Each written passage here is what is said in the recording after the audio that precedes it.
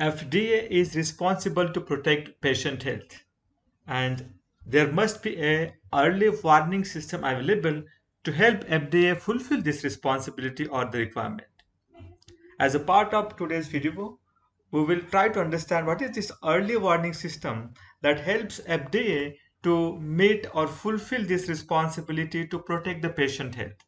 I am talking about a term called as FAR or Field Alert Report.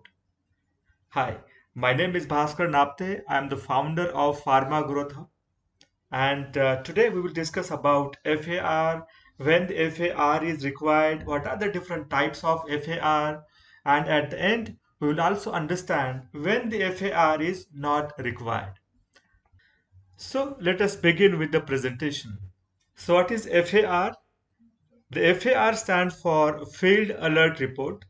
The FAR is an early warning system to help FDA fulfill its responsibility to protect patient health. Now, when to raise a FAR? Now, this is the responsibility of the company who has got a license to market and manufacture the drug products for the US or the America. So, this is the responsibility of a manufacturing company, a license holder, to raise an FAR. But when this FAR can be raised, NDA or ANDA applicant must submit a FAR to the FDA of receiving the following kinds of information for a distributed drug products. In case if you have distributed the particular lot of a drug product, and in case if the below conditions met, we are going to talk about those conditions one by one. In that case, a company has to raise a FAR.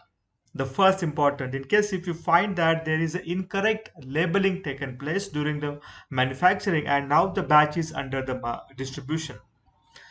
If there is a risk of bacteriological contamination, like if there is a contamination possible out of bacteria, yeast, mold, virus, or any another microorganism, then company can raise a FAR. If there is a significant chemical, physical, or other change or deterioration of a drug product, in that case, company can think of a raising FAR. Chemical change could be a degradant. Physical change could be a change into the physical appearance or a separation of the phases in case of semi-solid drug products like oil versus aqueous phase. Or there could be some another changes which are actually deteriorating the quality of the drug product, damaging to the quality, safety, identity, efficacy of the drug product. OS found during a stability study for a batch under distribution. You have this annual stability batch and the batch is now already been distributed in the market. And for let us say at 12th month time interval, you found there is a increase in the degradation products beyond the specification limit. So the product is now out of the spec at 12th month, but batch is already been in the market. In that case, company has to raise a FAR. There could be some problem related to packaging, isn't it? There could be the foil issues for a the blister pack products, or there could be any another packaging components which are not found meeting the specification. So for those reasons, you can raise a FAR.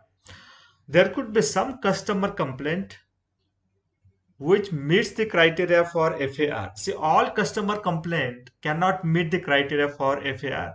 So it's responsibility of a company to analyze the customer complaint, and in case if they found okay, now it meets the threshold of FAR according to the point 211,198 or 212,71. In that case, it's important to raise FAR. So what are the different types of FAR? So there are three types of FAR, which is initial FAR, second one follow-up FAR, and third one is final FAR. Let us try to understand what is meant by initial FAR. It is the first time you have submitted a FAR about a specific problem. We found the problem and we talked about those conditions when the FAR is needed. So the first time intimating or communicating to the agency that look, now this product has microbial contamination, or this product has found out of the specification result. It's very immediate action required. And now this is very first time you are communicating product issue to the agency. What is follow-up FAR?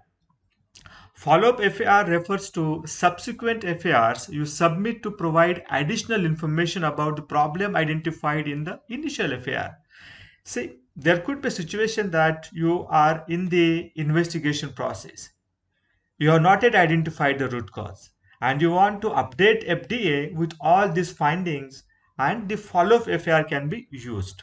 Example, finding of the ongoing investigation, additional facilities or lots identified within the scope of the same issue, sample analysis conducted during the investigation, maybe laboratory results or any potential root causes identified as a part of investigation, and you want to intimate FDA about these findings, you can use the follow-up FAR. Now, what is meant by final FAR? So final FAR refers to the FAR you submit to close out the initial FAR by identifying the root cause and by describing what kind of corrective actions you have taken or you are going to take. So this is your close up of the FAR, that is final FAR. Let us now understand in which condition FAR is actually not required. The first point, if a product has not been distributed and an OS of out of OS means out of specification result is discovered that is unrelated to distributed drug products, in that case FAR is not required. If an OS result for a distributed drug product is discovered during stability testing but the result is invalidated within 3 working days.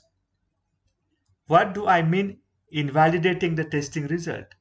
You are proving that this result is only because of the aberration in the measurement or during the analysis.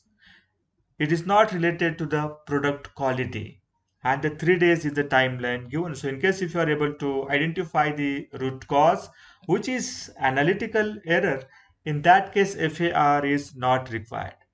In process OS results, as your batch is not yet manufactured, it is not yet distributed, so there is no meaning in talking about raising FAR for a result, OS result found during in-process testing.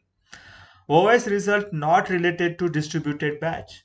Suppose you are analyzing the finished product, but your batch is on the hold, isn't it? It is under quarantine area, not yet distributed, and hence, in case if there is OS observed, you need not to raise the FAR. Now, what is the required time frame for submitting FAR?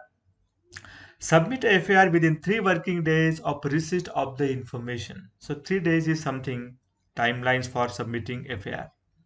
What will happen if I do not submit FAR within 3 working days? Failure to submit FAR can be a potential 483.